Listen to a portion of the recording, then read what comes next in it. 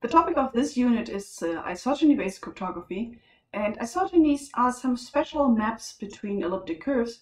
So I'll start by defining what an elliptic curve is. So the algebraic geometrists would say an elliptic curve is a smooth projective plane curve of genus 1 with at least one point. Now that is absolutely correct, and as many jokes go, absolutely useless.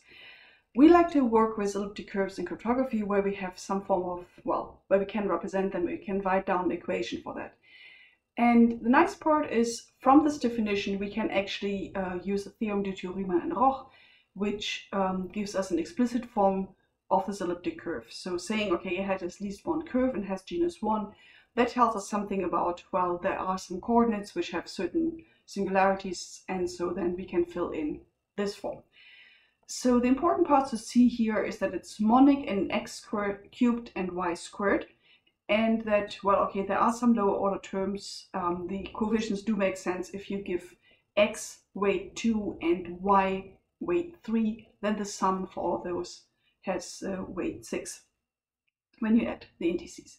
And so this is an elliptic curve provided that it's non-singular.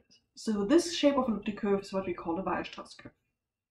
So singularities is something where we're asking that the partial derivative, so this is a Jacobi criterion, where we're saying that a point is singular if it also satisfies the two partial derivatives.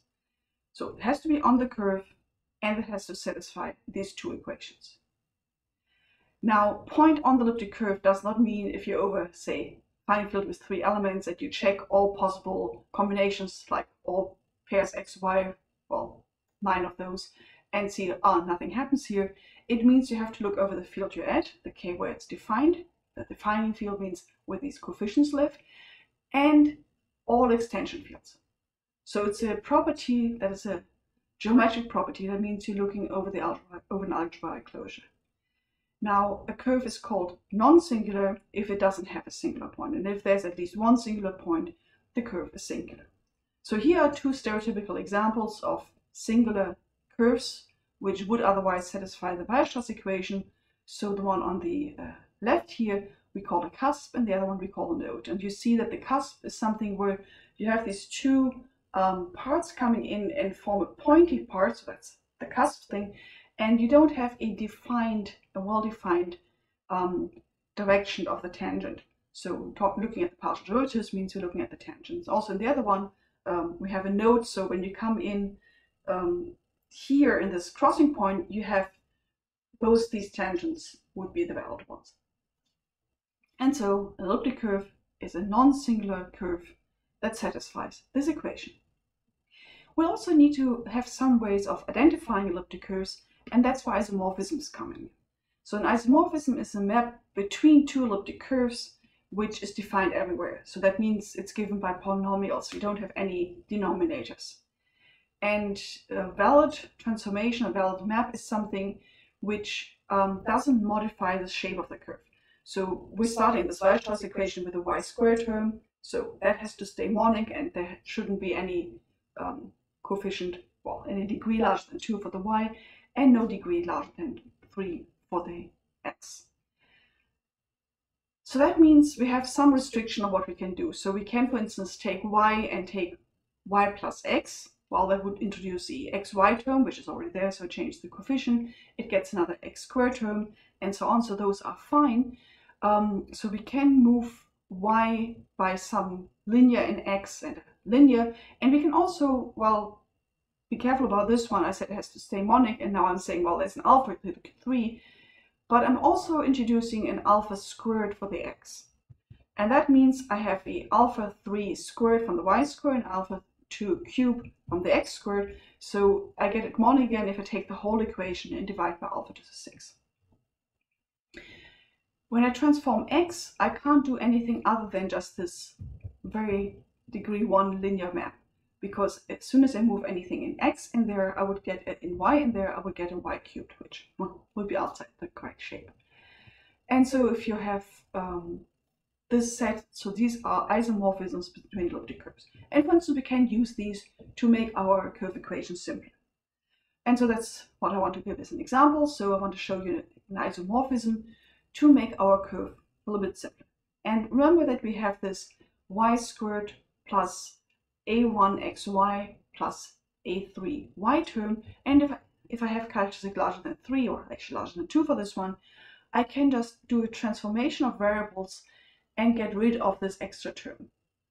So I'm changing y to being y minus, well, the term in x there divided by 2. If I then square that, then the x, well, the middle term, is going to be exactly this extra term, so they cancel out, and I will be left with some a1 squared x squared plus 2 of the middle terms, and then a3 squared, all divided by 4. And, well, those are pure in x terms, so I can move them on the right hand side. So I'm having new a2s, a4, and a6, so I put a prime there. And I have simplified my equation a bit. And then I can do this further, another isomorphic transformation, this time leaving the y unmodified and changing the x. And I want to get rid of the a2 prime x squared term there, and I'm modifying it, well, by completing, well, the cubic. So I'm taking x goes to x minus a2 prime over 3. And then this resulting form, so there we normally write that the curve coefficients are called C4 and C6, or A and B, and depending which textbooks you're looking at, they might also have some like 48 running around, some extra devices. So this equation is called Weierstrass form, and that is normally what we use for cryptography when we're dealing with large finite fields. So elliptic curve in short Weierstrass form, this equation there, we have a much easier way of saying it's non-singular, namely just look at the right hand side as this x cubed plus c4x plus c6 term, and then the curve is non-singular if the right hand side has only single roots over, again, well, any extension field, so over the splitting field of that polynomial. And that we know as the discriminant of the polynomial is non-zero, or put the other way around, if it's 0, then there's a singularity. Now, if you want to stick with this form, then I cannot do any linear transformations anymore. The only thing I can do is scaling the x and the y with these alpha cubed and alpha squared terms. And then when I do this, well, it doesn't affect those terms, but it changes what the C4 and the C6 are. So the C4 has an extra x, and x gets changed to alpha squared x, and then I divide by alpha to the 6. So I have my alpha squared divided by alpha 6. So I'm getting that the new C4, so the C4 prime, is the old C4 divided by alpha to the 4th. And then the C6 term doesn't have any alpha to begin, or doesn't have any x to begin with, and so it gets C6 prime C6 divided by alpha to the 6th. A thing which we'll need a bit later on is called the J invariant, and that is an invariant of isomorphism classes, so of curves under these isomorphisms. Well, you can look at this formula. You see that when you put in some alpha there, this will all be cancelling out. You'll have an alpha to the 6 on the top, you'll have an alpha to the 6 on the bottom, or rather, actually, to the 12. And so this J is invariant under these isomorphisms.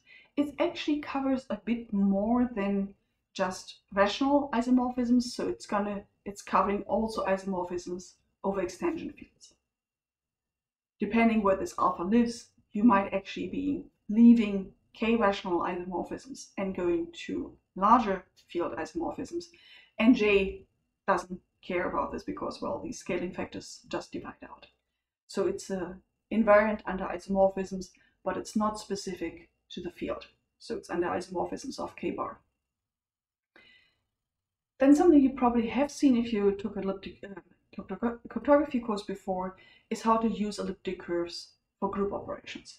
So for the Weierstrass curve, well, here's one of the examples. You have a cubic equation there, and so with a cubic equation you might have over the reals 1 or 3 roots. Here's an example of 1 root, and then you're seeing an addition law of how to add 2 points. So we have the points P1 and P2 here, and the shortest form of describing the addition law is that anything which is on a line, say these 3 points, that they add up to 0.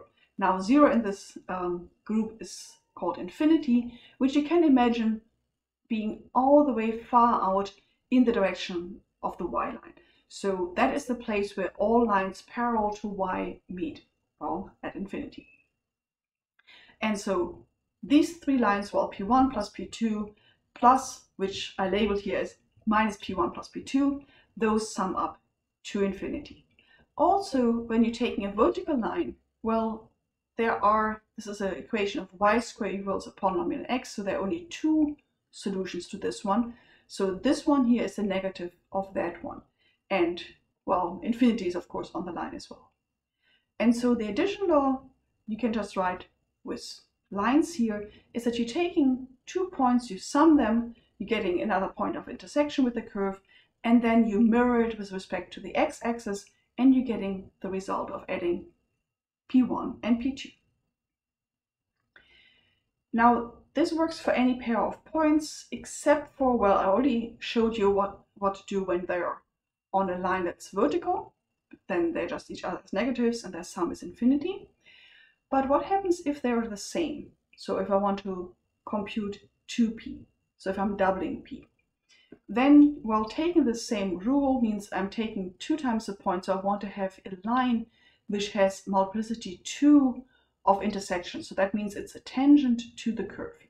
And then I'm following the same rule. I'm finding the third point of intersection. I mirror with respect to the x-axis, and I'm finding the result of 2p. So if I have higher multiplicity, then this works.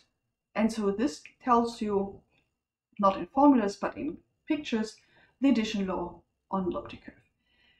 So that means you can now go ahead and translate this to formulas, or I'll also have them on the later slide.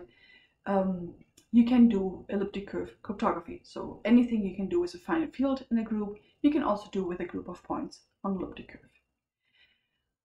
We often use a different representation of elliptic curves. So if you heard my cryptology course before with this, then you know that I'm a fan of Edwards curves. For this lecture unit, I'm actually going to use Montgomery curves a lot more.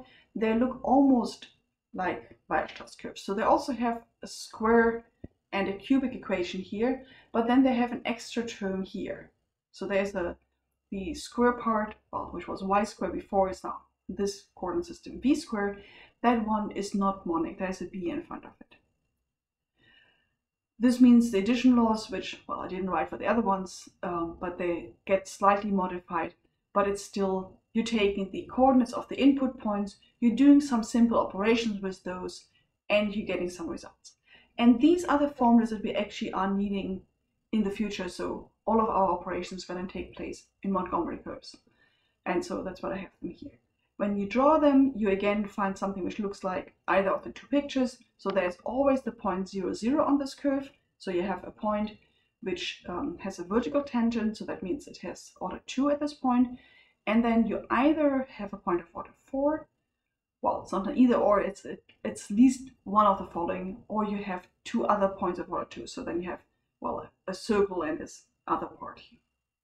And if you're interested in finding more about elliptic curves, of how to compute on them efficiently, what else they could look like, please take a look at the EFD, so the Elliptic Explicit Formulas database, where you can find those. For this unit on isogenies, this part is sufficient.